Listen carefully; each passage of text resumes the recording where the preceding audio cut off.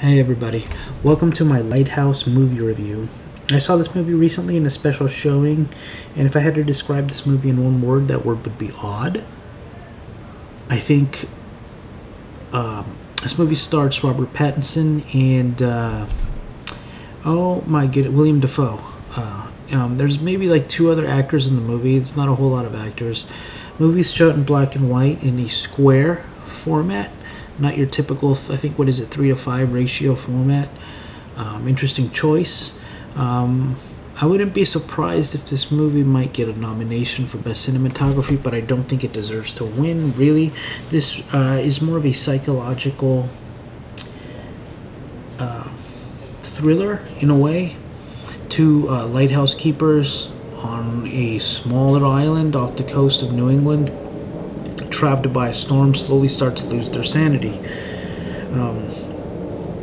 That's the gist of the whole movie. The ending was very odd. I was getting, tones of what's that weird director that does movies like Mulholland Drive? I think Eraserhead. I hate that director. To me, that's like trying to do modern art film.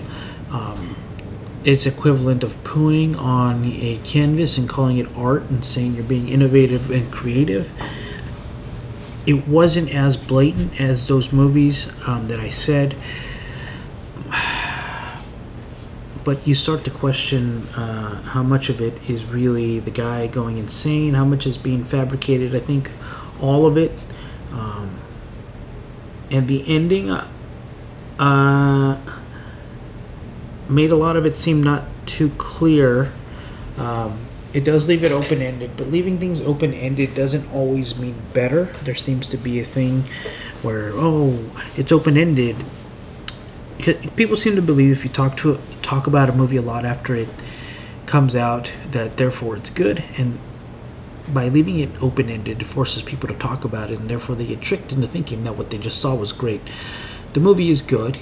The performances are good. I have a newfound respect for Robert Pattinson. I only knew him from the Twilight movies previous to this. I heard people say that he's really a great actor, and that came from people that I respected, so I gave the benefit of the doubt. And he was good in this. I think he bulked up quite a bit. I'm excited to see him as Batman soon. I don't think he's going to get maybe he'll get a Best Supporting Actor nomination. I think Willem Dafoe will get the nomination. I don't think he's going to win. I don't want him to win, not over Joaquin Phoenix. I kind of want to see Willem Dafoe as a pirate now. This is definitely more of a psychological, cerebral art piece. And again, I'd call it odd as my word, and I'd give it a 70. It doesn't have a big wide release. I don't know if it's going to later. I enjoyed myself, but it has some humor thrown in there just as kind of a relief for the audience. But I don't need to ever see it again. And nothing in there really drew me to any of the characters. I couldn't relate to anybody. I was just sort of a detached spectator watching. So, did you guys watch it? Did you like it? Let me know, like and subscribe, and I will see you later. Okay, bye.